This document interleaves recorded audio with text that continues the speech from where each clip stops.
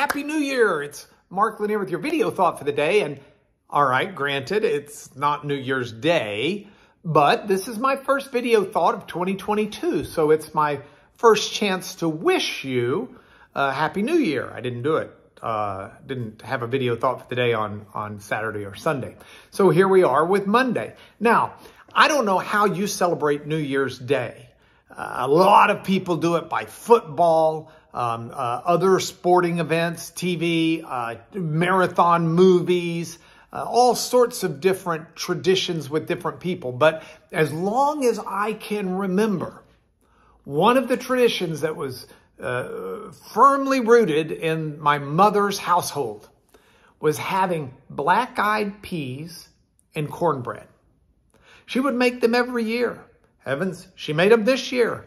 Now, I've never historically been a fan of black-eyed peas. Cornbread, I can eat it all day long. Love cornbread. But black-eyed peas to me taste rather bland. Give me pinto beans, give me kidney beans, give me black beans, give me Boston baked beans, the little candies. Lots of options, but not high up there is black-eyed peas. In fact, black-eyed peas and lima beans are about the two least favorite beans I would eat. But having said that, Mom would always try and induce us to eat some every New Year's. And she told me when I was young that for every black-eyed pea you would eat on New Year's Day, that would be $1 that you would make sometime during the year. Now, to a kid, this is like bonanza time. I mean, it's okay, don't just give me one scoop, give me two, no three, no four, no five. I'm going to eat these things until, to quote Topol and Fiddler on the Roof, I am a wealthy man. Mom graciously brought by some black-eyed peas and corn muffins this year. And as I was thinking about that tradition, I was also minded of the pomegranate in the Old Testament time period. My friend Dale Manor sent me and a number of other people an email basically wishing us a happy pomegranate. He didn't say it that way, but he mentioned the fact that in biblical times, the pomegranate was a symbol of prosperity and beauty.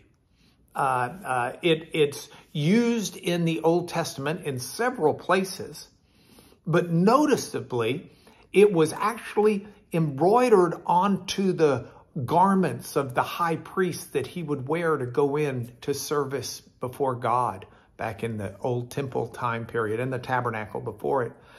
And it's because there's prosperity and great wishes and great beauty being in service to God.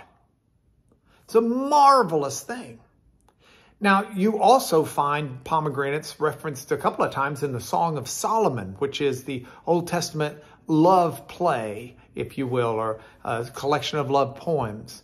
And it's used in reference to, in several places, one being the woman's cheeks are like pomegranate halves behind her veil. In other words, you get below the veil and it's a delight. It's a pleasure to the eyes. It's an experience of richness. But also you'll find sharing the juice from the pomegranate tree, the idea of sharing prosperity.